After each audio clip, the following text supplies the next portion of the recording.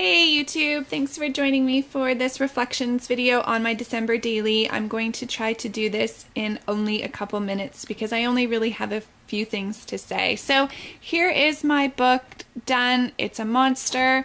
If you watched my last video, you will know that I had planned to do 31 days for the full December, and I decided to stop on the 25th for two reasons. The first one being that it is a monster already, and I felt like if I kept going it was not going to close at all.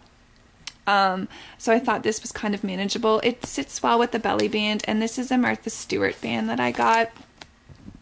But I did have to change the inside page because I had journaled about my December daily on here, and I had written that I was documenting the 31 days of December, so I went back and I put 25 on here.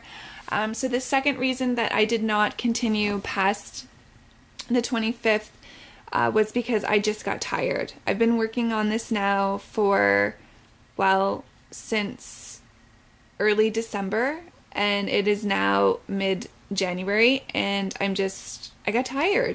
I put a lot of work into it. I'm really proud of how it came out, but I wanted to be done. So I have mixed feelings about that because there were a lot of things from the 26th to the 31st that I wanted to document, and I did take pictures every day, and I am on holidays, so I am kind of sad, but at the same time, I just decided that I was happy with the 25. So one of the biggest things I guess I have to say that I noticed is that I did get tired, and so near the end of the book I would say that my pages are much more detailed and embellished at the beginning than they are at the end, which is kind of, yeah, I mean, I still like the way they turned out, and I'm happy to have this book as a memory, and I think it's going to be great to have it to look back on, but it was a lot of work. So I did do a couple other things. I'm just gonna,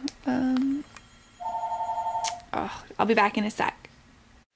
So this page here, when I originally did it on December 3rd, I had left it as a marker page and it was blank.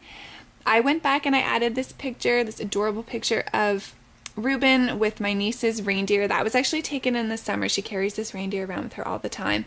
But I needed something to fill this page because I didn't do any pages like it after that. So it looked kind of funny because it was the only bare page, and I didn't have too many pictures of Reuben, so I stuck him in there, and I'm happy to have that documented even though it wasn't taken in December, but it's still a December-ish picture. So I love that. The other thing, just let me find it. The other thing that I did was, you guys, I was so excited. I had sent Kristina Werner a PM and attached my video of this camper card, just thanking her for the inspiration that she gives me, and she watched the video, which is so super cool, and she commented that she loved the addition of my little Christmas tree here. So I put that in the back, and I also printed out the messages, the comments that you guys left on that video, because they were so super sweet and really touched my heart. So I included that.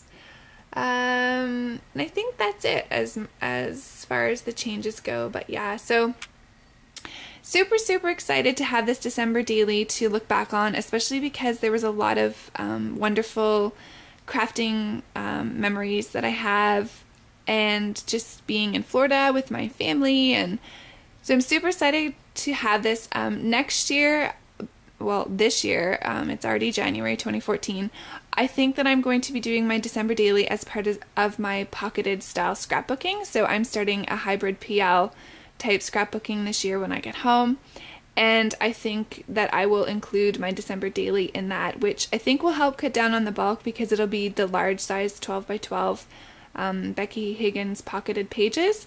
So I think I'll be able to cut down on bulk by doing that. But I had a great time, everyone. Thank you so much for following me on my December daily journal. And for those of you who also did one for the first time, it was so much fun getting inspiration from you and doing this journey together. So until next year, bye everybody.